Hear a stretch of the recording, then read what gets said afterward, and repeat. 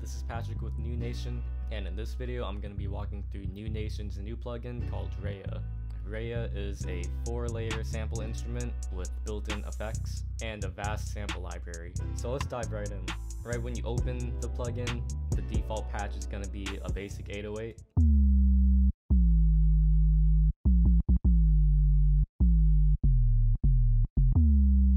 That sounds great. And as you can see in the middle of the plugin, you have your preset library. On the left, you have your categories, your different types of instruments, and on the right, you have your actual presets that you can click on, and it'll change the preset.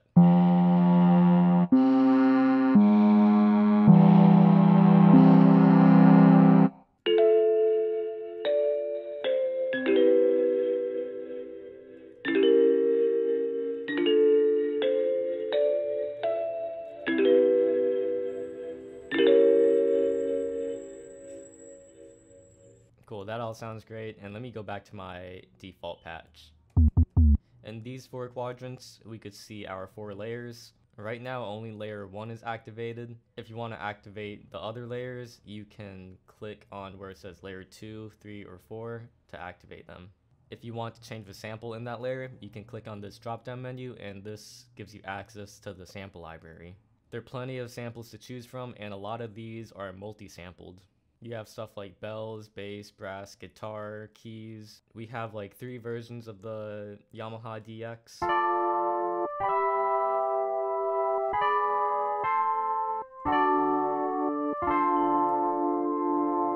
We have kalimbas that sound great.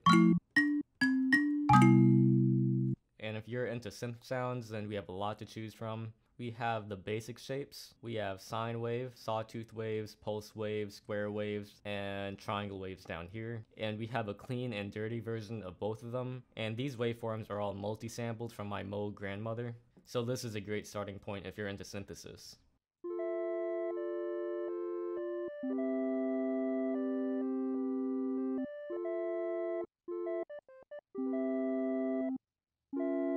Our first knob is the gain knob. And if you look underneath our preset browser, you can see the detailed view of whatever knob you're hovering over. So this is the gain knob for layer 1, and this is the pan knob. Over to the right, we have transposition by semitones and a fine tuning in Synths.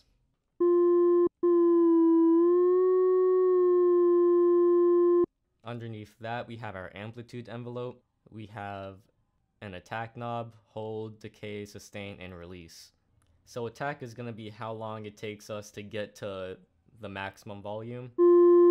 Hold is going to be how long we're going to hold that maximum value. Decay is going to be how long it takes to get to the sustain value. So if my sustain is at 0, then this decay is going to control how long it takes to get to that sustain after our hold value is over. And the release knob is going to control how long it takes for the signal to die off after we release a note.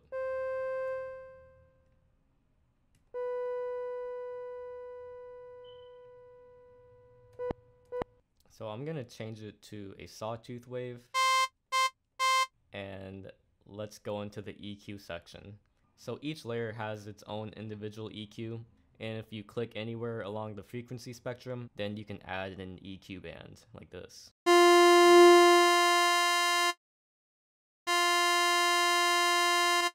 If you right click that band, then we can delete it, or we can change the type of EQ.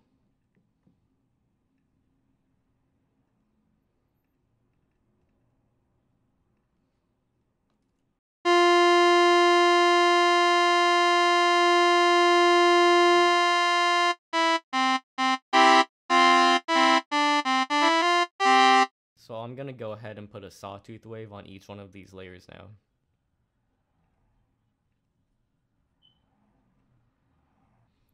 And then I'm going to activate them. And when we start layering multiple samples, you want to be careful about gain staging each one of them. So I'm going to turn down each one.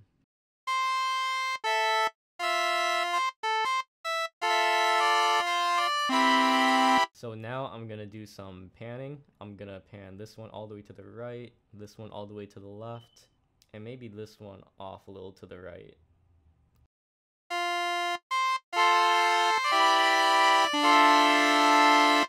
So that's already sounding a bit thicker. So now let's try and detune some of them.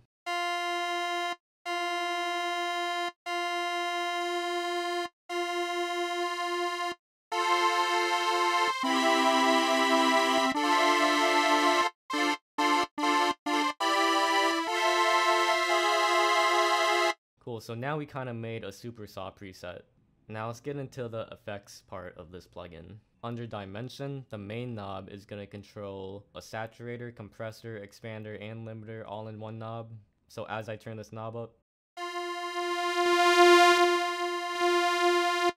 the signal is going to become more like in your face. If we want more of this effect but don't want it to clip, we can turn down our master volume.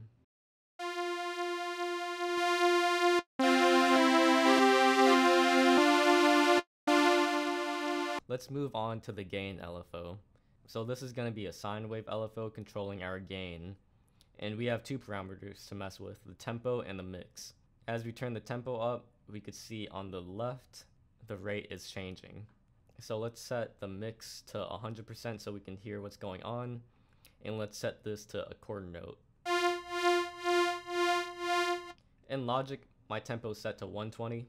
So the LFO is moving at a quarter note at 120. If I change the tempo on my DAW, then that's going to change the tempo of that rate.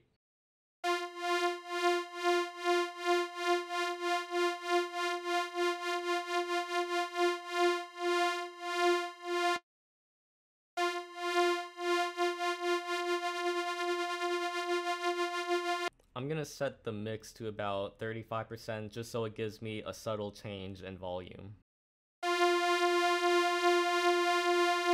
Underneath that, we have our pan LFO. Same concept, but this time the LFO is going to affect the pan instead of the volume. Over to the right, we have a high pass filter, a low shelf, a high shelf, and a low pass filter. So this is going to sweep out the low frequencies.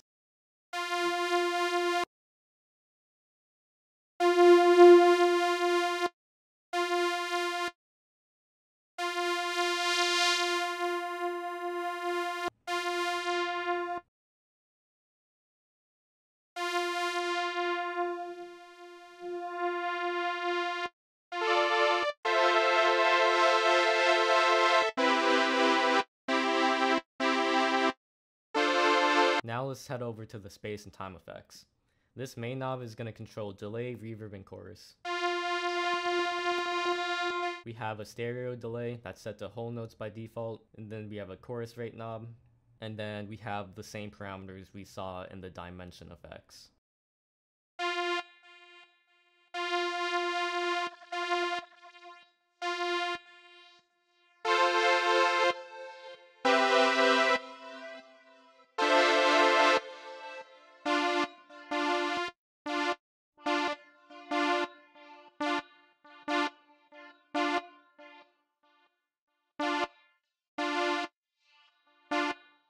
And notice that when I mess with these parameters, it's only affecting the wet signal. And when you're ready to save a preset, just go into whatever category you want to save it in and click add right here. I'm going to call this Super Saw. And the last parameter I didn't mention was the global pan up here.